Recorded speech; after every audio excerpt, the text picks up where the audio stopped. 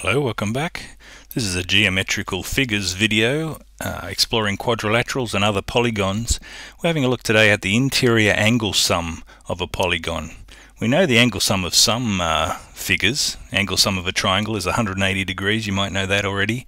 Angle sum of a quadrilateral, any four-sided figure, is 360 degrees. Let's have a look at exploring the idea of angle sums of different polygons, a whole variety now. Let's have a look at how this works. Okay, we have a rule, or a formula I guess, for figuring out the interior angle sum, the sum of all the angles inside a polygon. And the angle sum equals 180 degrees multiplied by the number of sides of the polygon with 2 taken off it. So we take the number of sides of each polygon, we take 2 from that, and we multiply that answer by 180 degrees. I'll show you plenty of examples here. So angle sum is 180 times s, which stands for the number of sides in the polygon, minus 2 in brackets there. Let's see how that works. So, find the angle sum of a rectangle. I think we might already know this one, but let's have a look. A rectangle there, how many sides has it got? It has 4 sides, we knew that. So that 4, the number 4, can be substituted into our formula up the top here, where the s is in the bracket. So we can have angle sum equals 180 degrees times 4 minus 2. And we'll do that 4 minus 2 first, because it's in the bracket. And 4 minus 2 is 2, of course. So we end up with 180 degrees multiplied by 2.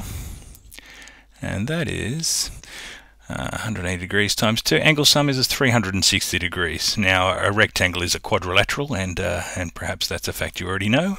But let's have a look at a few how this formula works for different polygons other than that. So 360 degrees is the total sum of all those green angles in the rectangle. 360 degrees. Now let's find the angle sum of a pentagon. Let me show you that drawing there that reminds you that there are 5 sides in a pentagon. So that number 5 will go in where the s is in our formula now, and we'll calculate based on that. 5 minus 2 in the bracket is 3. So we've got an angle sum for a pentagon of 3 lots of 180 degrees, which I'm here to tell you is 540 degrees. So if we added up all those green angles that we have in our diagram, they would add up to a total of 540 degrees for a pentagon. So we'll continue the use of our little formula here. And we'll have a look at a hexagon now. A hexagon has 6 sides, drawn beautifully there. And so because it's got 6 sides, we'll replace the s in our formula this time with a 6. And we'll do 6 minus 2 is 4. Once we do the bracket first, as we should.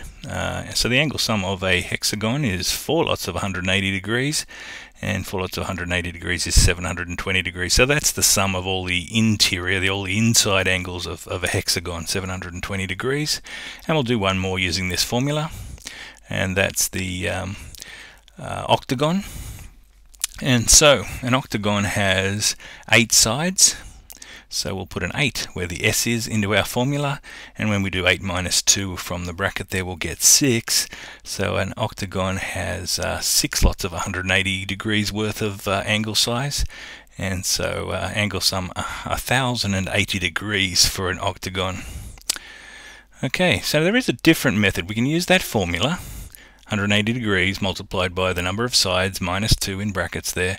Now there's a little shortcut method I'd like to show you, and that is chopping up the shape into a bunch of triangles. I'll show you how that works. And we know that the angle sum of a triangle equals 180 degrees, so if we've got a number of triangles, we'll have the total angle sum of 180 degrees multiplied by how many triangles we have in the different shapes. I'll show you how it works. I'll demonstrate the cutting up of these shapes that we figured out before. We could cut up a rectangle into 2 triangles by putting a diagonal there. 1, 2 triangles, and so we'll do 2 times 180 degrees. We know that the angle sum of each triangle is 180 degrees. 2 lots of 180 degrees for a rectangle, though, gives us the answer that we have an angle sum of 360 degrees, which is what we got from the formula as well. But this is just a quick method, I guess. So let's see how we might chop up a pentagon into a bunch of triangles, and you'll notice how pardon me. You'll notice how I chop this up. I chop it up starting from the 1 starting position there. I don't chop it up all over the place with different diagonals. I start from the same corner, the same vertex each time, and create a bunch of triangles there. So have a look at how many triangles I've created there. I'll count them for you. 1, 2, 3 triangles. So this time we'll do 3 lots of 180 degrees. 180 degrees for each of the 3 triangles gives us a total angle sum of 540 degrees, which once again is what we got, the result we got from our equation or our formula, but it's just a quicker method here. Let's chop up a hexagon carefully, going from the one vertex, joining that vertex to one of the diagonals, one of the other vertexes there. We'll see how that works. So notice we've gone from the common point over this side here, chopped it up carefully, and created, as you can probably count, 4 separate triangles, and each of those triangles has an angle sum of 180 degrees. So 4 lots of 180 degrees gives us the angle sum of a hexagon.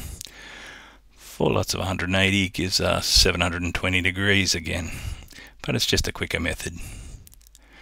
And if we do the same thing carefully with an octagon, notice I'm going from that common point on the top left hand corner there to each of the opposite vertices that I can.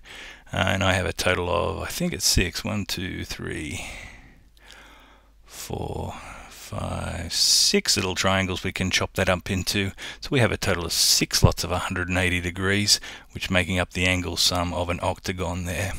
So 1080 degrees, exactly the same results as using the formula, but maybe a bit quicker for you. Just chop it up into a number of triangles carefully, and for each triangle you have in that figure, you have 180 degrees worth of angle sum. There you go, 2 different methods there.